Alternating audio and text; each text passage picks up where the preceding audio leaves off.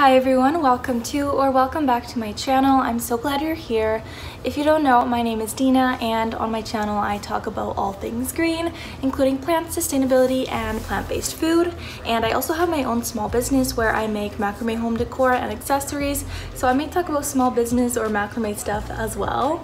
But for today's video, I'm going to be showing you how to make moss pools and also how to put a plant on a moss pool. So these ones I just made. It was my first time making them and it was so easy.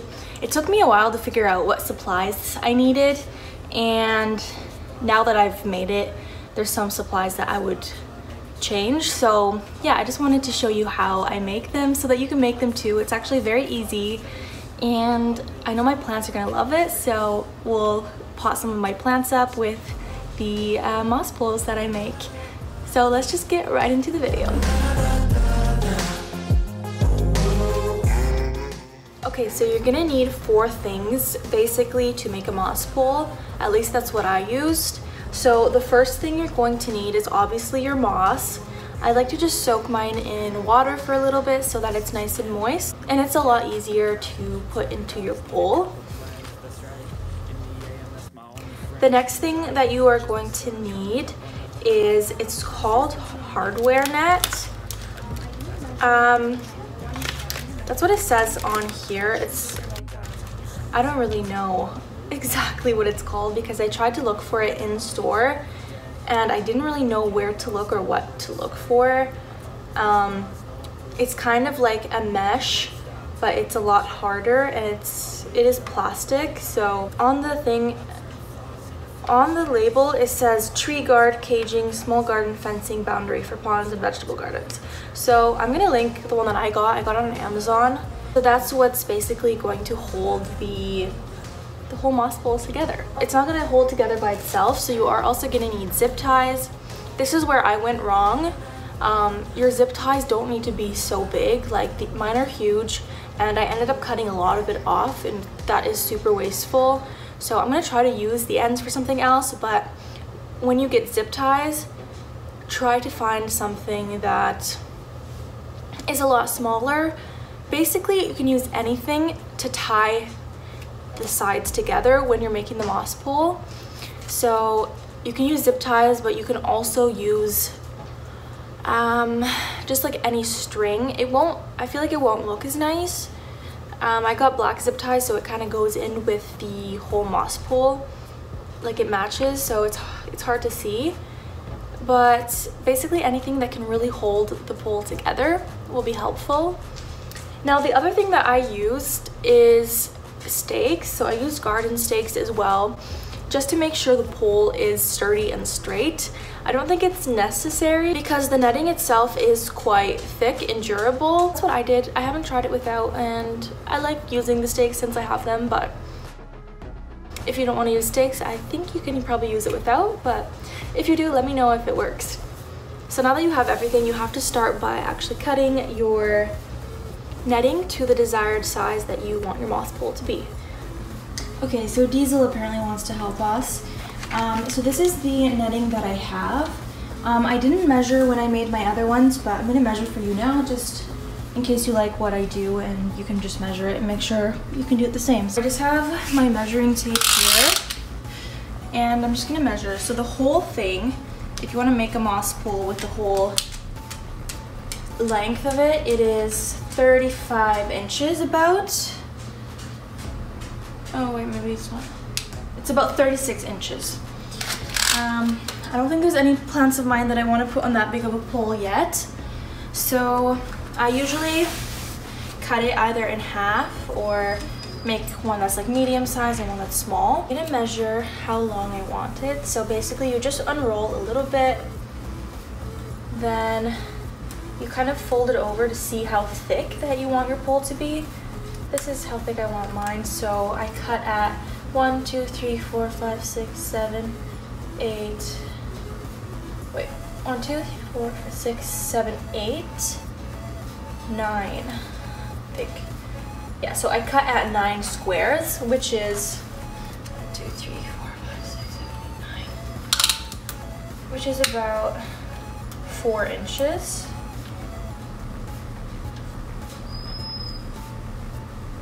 yeah, about 4 inches we're gonna cut.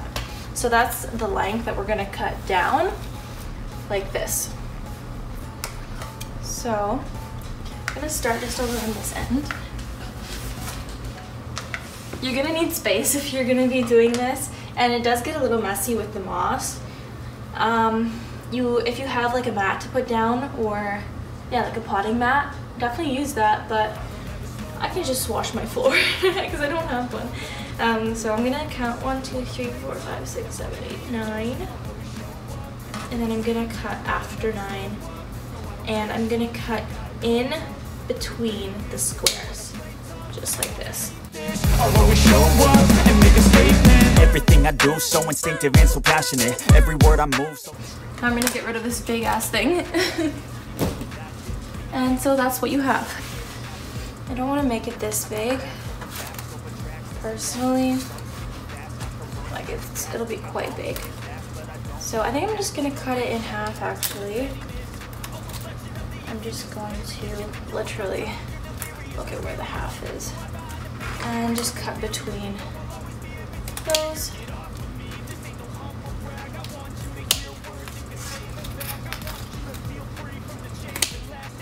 I wonder who actually came up with this idea of making your own moss bowls, because I didn't even know like this stuff existed before.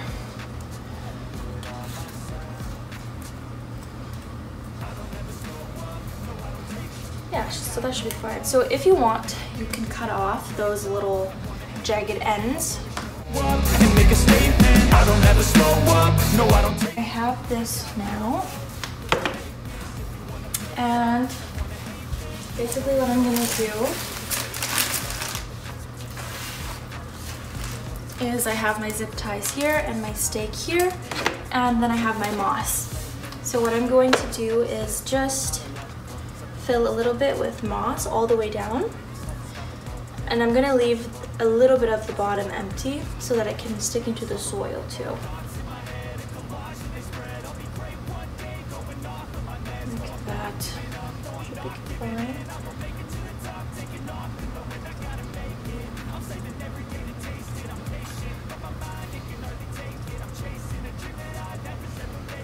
Yeah. And then I just put this in the middle like this, and then I cover it up with a little more moss.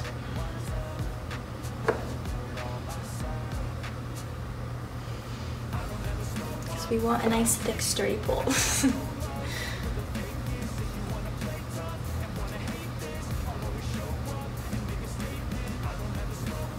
And just kind of smush it in a little bit to the middle. And now I'm going to start at the top and fold it over. And I'm going to zip tie the top squares together. Now I'm not gonna zip tie it super tight yet, just to make sure every part of the pole is kind of the same thickness. If it's not, I will just add in a little more moss. So I'm just gonna go like 1, 2, 3, 4, 5, 6, 7. 1, 2, 3, 4, 5, 6, 7 squares down and go into the 7th one and just that together too. And that one as well. So the same thing all the way down. We're gonna start fastening our pole together. And another one in here. This part here is a little bit thicker than the top. So I think I'm gonna take out a little bit of the moss here, and I'm gonna put it in the top. Well, actually I'm just gonna add a little more moss in the top here.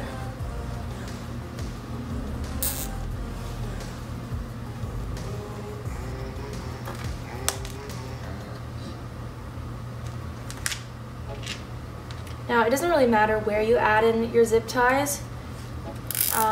You can add them every square if you want, but I feel like this was enough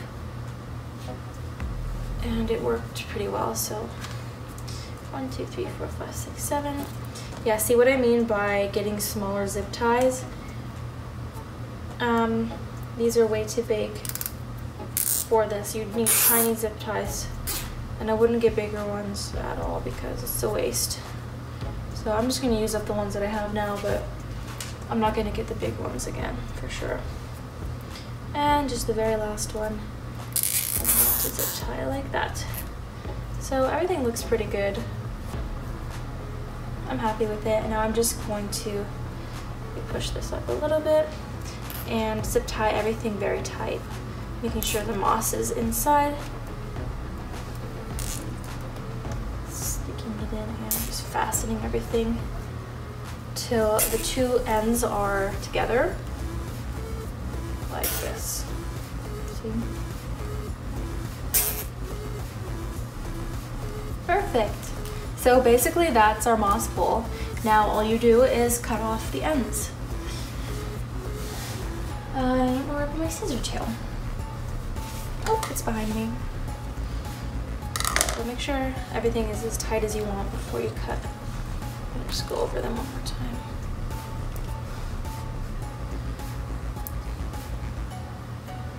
All right.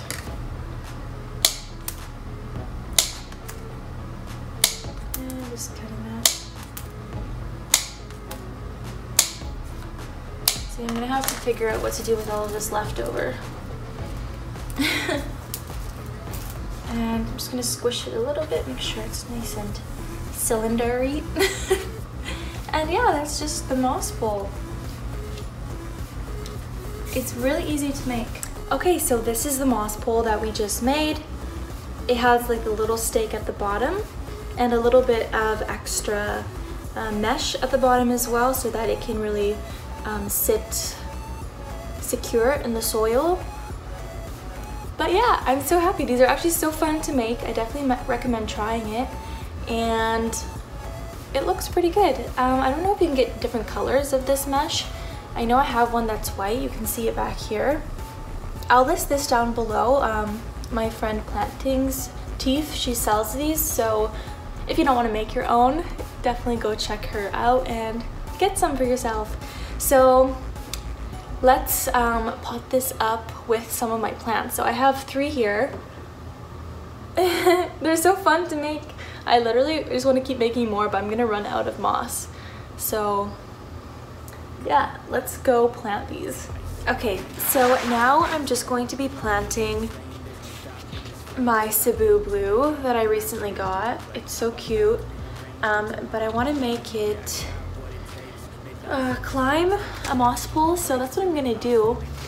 I'm just gonna, it's in like this size of the pot. I'm gonna repot it in a bigger size because it does need a little more room, and I'm also gonna stick a moss pole in there that we just made. So I just have my mix here.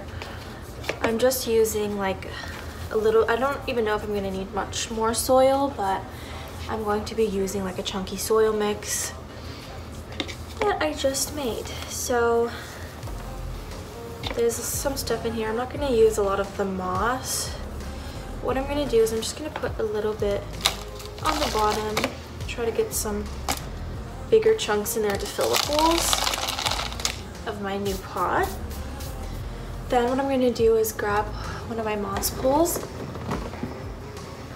just grabbing this one here, and I'm going to just stick it in like that. Put a little bit more at the bottom. Let it rest here for a second. I'm just going to take this out of here, see if I can get it out okay. It's I hope I don't have to cut it because the roots are really coming out the bottom there. You can see. Ooh. Yeah, it's not budging. I hope I don't have to cut it. Okay, it's coming. Come on, roots. They're holding on. Ooh, it's so pretty. Look at all those roots. It's always a good sign when you have lots of healthy roots. I'm not going to do much. I'm just going to loosen the bottom a little bit. And the sides maybe a bit too. And then basically I'm just going to stick it in with the moss pole. And then just fill soil around it. Stick it in and then fill soil around both the pole and the plant to fill up the new pot. Just like so. I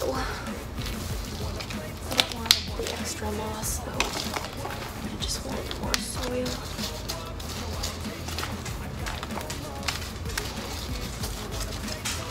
Just really making sure everything there is nice and tight.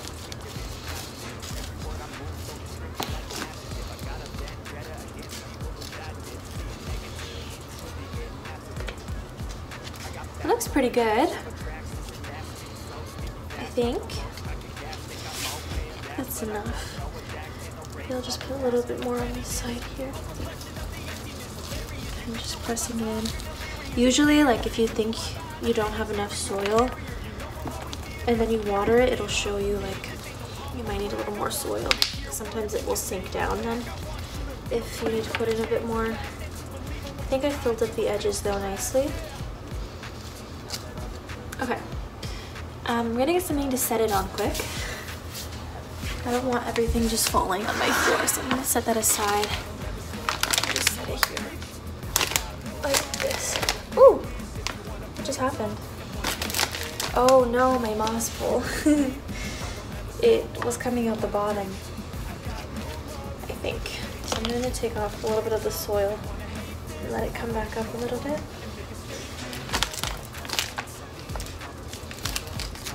I had it a little bit too deep in there, and so my stake was actually sticking out at the bottom.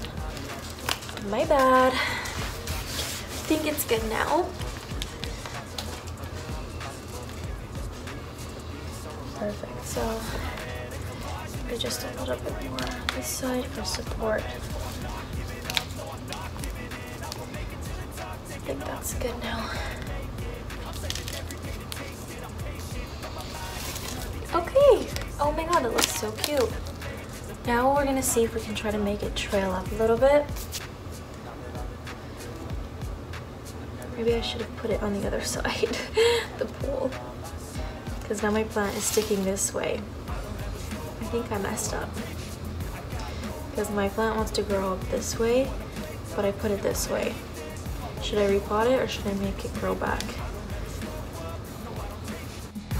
No love for the fakeness. If you wanna play tough and wanna hate this, I'll always show up and make a statement. I don't ever slow up, no I don't take shit. I got no love for the fakeness. If you wanna play tough. So I have it here, and now it's trailing the right way. It's a little bit small to be growing up, like it's not trailing a lot yet, so I feel like I don't even need the Velcro yet. But I just want to see what it would look like with one or two vines. So basically I'm just going to take it like this, see if we have any vines already kind of coming up. Kind of let it grow like that. This one here looks like it wants to trail a lot, so I'm gonna just position it like this. Gonna grab onto some of these and let's see if that works. I don't know if you can tell if anything was done, but basically I attached a couple of vines to the pole. Once it grows more, I'll be able to attach more to the pole. But yeah, so far it's so cute. I'm gonna see if there's any other ones that I want to put on a pole, but I think this is it for now. Okay, so I just put my Cebu glue on this moss pole here. I attached it with a little bit of Velcro. It's not growing up that much yet, so you can't really tell, but once it starts growing more, I'm gonna try to make it go up the pole. But yeah, it's so cute, and the pole was so fun to make. I'm definitely gonna make it for more of my plants. I think I'm gonna repot my philodendron silver sword too, and put it on a pole too. So we'll see. I'll definitely keep you updated with what happens with this. Maybe I'll make a video if it ends up needing more stuff. But for updates and stuff, I would follow me on Instagram at EarthlingDina, because that's where I'll post a lot more. But yeah, I'm so excited. Let me know in the comments if you tried to make your own moss poles, and if you have any questions. They were super fun to make, super easy. So yeah, that's the video for today. Thank you so much for watching. Please don't forget to subscribe and hit the like button down below. And I will see you in the next video. Bye.